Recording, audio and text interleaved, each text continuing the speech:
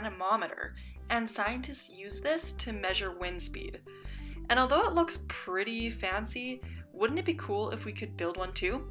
Well, we can, but ours isn't going to look like this. It's going to look a bit simpler, and it's going to use protractor angles to help us understand how fast the wind is blowing in our backyard. So the materials that we will need are a ruler, a protractor, some tape, scissors, some string, and a ping pong ball. Now, if you don't have a protractor, I have attached a printout of one, so you can print that out and glue it on cardboard. Also, if you don't have a ping pong ball, I will show you a different way to make this without that too. So as we start, we're going to take our thread and we're going to measure 20 centimeters of it. You'll cut that and you'll use a 20 centimeters thread for your anemometer.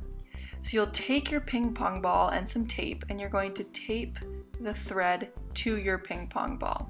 It doesn't really matter where you do it.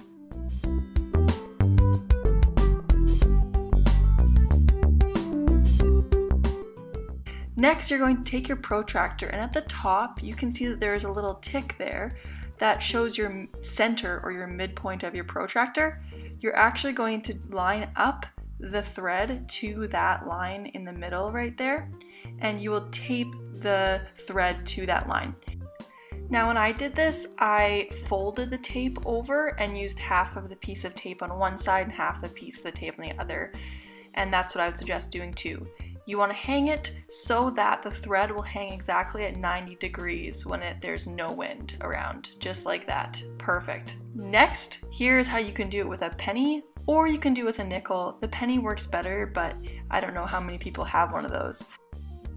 So you're going to take that penny or nickel and tape it to the thread just like the ping pong ball. And there you go. Perfect.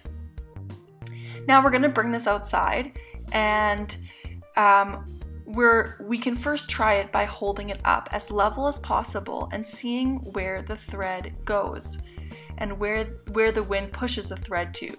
Wherever the wind is pushing the thread to, it makes an angle. So we're going to look at the number on the protractor, and mine says around 85. It's not that windy. Now remember that when you're looking and measuring for an anemometer, you want to only look at the small angles on your protractor. We're looking for acute angles, which are between 90 degrees and 0. This would be an acute angle, and also this one is an acute angle at 35 degrees. This one also is at 72. So you kind of get the idea. We want to just use acute angles when we're looking at this.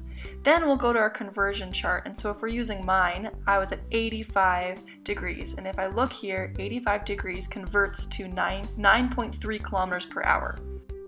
So I was curious to see if any other places, any other locations would change the amount of speed the wind had, and so I honestly just used sticky tack and placed it up in different areas, and so you can do that as well to kind of experiment a bit. Wow. There we go. We've made an anemometer and we have become weathermen or scientists, and that's pretty awesome.